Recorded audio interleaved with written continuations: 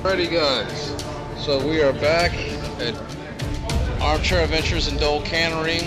Happy New Year's. This is January the 2nd and 2016, breaking in the new year with a 30K pre-heresy battle. I'm here with brother James. Oh yeah, there. So it's Kino over there, stuff, man the fort, and stuff, and everybody else here at Armchair Adventures. So in today's battle report, we have a pre-heresy battle between the Loyalist World Eaters versus the Manticores Legion. I will be using the Imperial Fist rules for this particular battle, and we have another battle coming up after this against Robert with his Sisters of Battle. So in today's game, we have captured the objectives. We have a rim racer up here named Patty. She's worth 2 points. We have a box there with some supplies worth 1 point. We have another box over here that's worth 2 points, and all the way over there we have another objective that's worth 3 points. In my particular army, I'm fielding a 5-man Legion Terminator squad. Count them without the storm shields. They're cataphracting. They have thunder hammers and storm vultures, which I'm going to make a group of them with thunder hammers and storm vultures, so I don't have to, proxy. I have 2 Legion tactical squads of 20 guys, and my own Praetor in the middle, who has autophyzer armor. He has a Iron Halo. He also is counted as having the upgrade of the Imperial Fist, Storm Shield, the Mastercrafted Paragon Blade, a Architect Pistol, digital weapons, and that's about it for what he has. Coming over to James' army, what you got, man? I have the Legion Praetor. He's going to have a Makai Charger, a Power Fist, Mastercrafted Paragon Blade, digital laser, Iron Halo, and a jump pack. The Legion Centurion is going to be a very expensive apothecary. He has a Makai Charger, Artificer Armor, Tractor Shield, jump pack, and the Primus Med as the, the console? Mm-hmm. The Legion command squad's always going to have jump packs. 2 of them are going to have Makai Chargers, 4 of them Power Fists, all of them are going to have combat shields.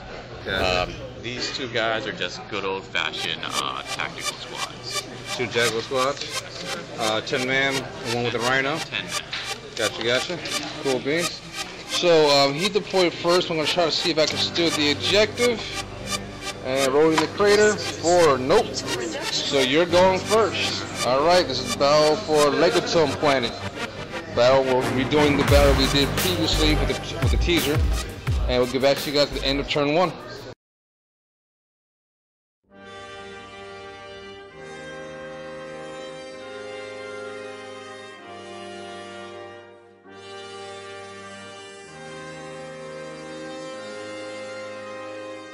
Alright, and we are back at the end of turn 1. So basically what ended up happening here is as the dead bodies are hitting the floor in the Alamo. So all the squads that were up here, the squad moved over. These guys are taking a side thing because they're going after that objective there with the Terminators. So my Terminators that were here moved up, and now they're climbing. My squad that was here is climbing up, so they're still considered to be climbing, though we still have the objective. This 20-man squad here moved across, took 38 shots into that squad over there. Only 18 of the guys were in red fire range. The first 2 guys dropped. The first guy ate up some of the shots that he dropped. He made his feel no pain, and he dropped. The banner bearer next to him ate up some shots and he dropped. And then the HQ jumped in front of the window, was like, I feel no pain. Until like the last boat around. The last boat around dropped them and stuff. And then through the Vox channels, the commander is down. We must kill those orange bastards. Kill the Fruity Loops. But they all moved, of course, into the center. Getting close to capturing that objective, and no assaults were made. Any thoughts for the end of the turn? I'm definitely assaulting next turn. he wants revenge. Definitely getting in there. It's revenge for the commander. All right, get back to you guys at the end of turn 2. Peace.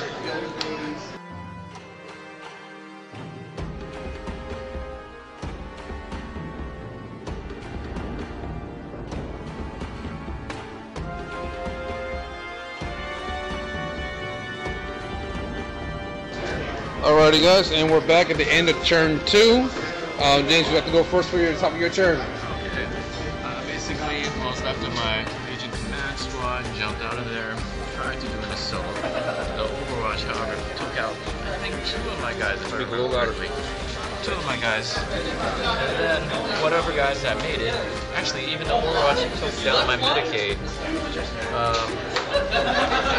From there, the last 2 guys did an awesome stat and took out at least 2 Marines out of, what is that, 30, 40 guys? It's a 20-man squad. You took out 1 guy from shooting, and when they got into combat, they killed 2 guys in combat. Alright, so those 2 guys basically held on for about 2 assault phases, if I remember correctly. Yep. So they finally went down. Prime's Medicaid fought my sergeant, McLeod. Oh, yeah. He got the guy got his hits in, and then 1 power fist destroyed the guy's head. Prime Medicaid went down, they lost their similar pain, and then 2 other guys survived for 2 phases of assaults. And took 2 guys down before they dropped themselves. That's what I forgot to do. These guys moved over. And the Prize Medicaid had it. Yeah, he had it in it's the one right below the Iron Halo, so it's... Matt, roll for it real quick. Let's go for it. 1. Dead. Yep, just do that. Alright. However, the last guy, he saved against the first power fist, and then he rolled a 1 against the other power fist. The squad is over here, moved over, took some shots against them, they saved. Rhino moved over, shot at my guys over here, got 2 hits in, they saved. This squad has the Embracer up there, the little dots. There goes Patty. And my HQ separated from the squad, and he's going to try to trek his way over, hoping to get into combat with somebody. Alright, that's the end of turn 2. We'll get back to you guys at the end of turn 3.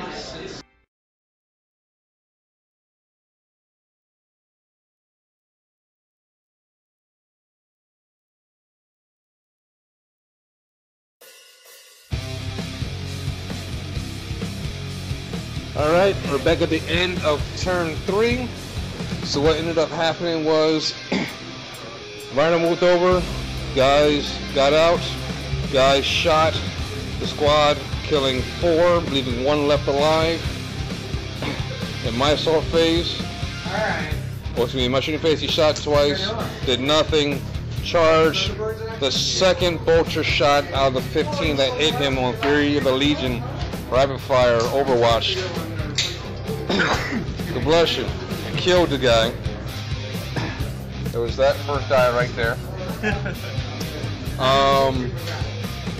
These guys, they broke away from combat. Did a little more damage, killing some more guys. Then left. The sergeant killed 1, missed the other 2. Those guys, like I said earlier, died from massive vulture shot fire. Oh yeah, that's right, and 1 guy also got killed by the Rhino. Good job, driver. These guys are just mosh pitting it over here and stuff. My HQ is slowly making his way over that way because he's bored. Yeah, it's about to get real. Your thoughts, James? What's that? Your thoughts? Attack their Marines are pretty fun. Cool. That's all I can think of right now. Gotcha. And so far, Inferior the Legion.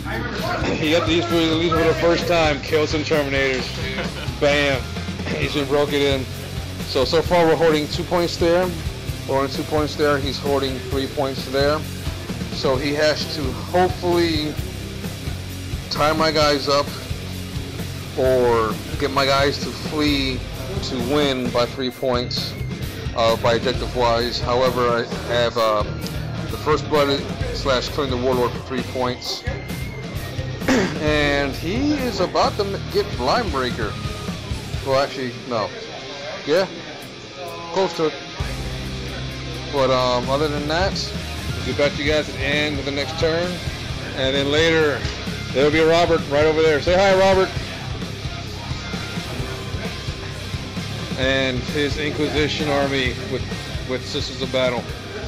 Get back to you guys at the end of turn 4.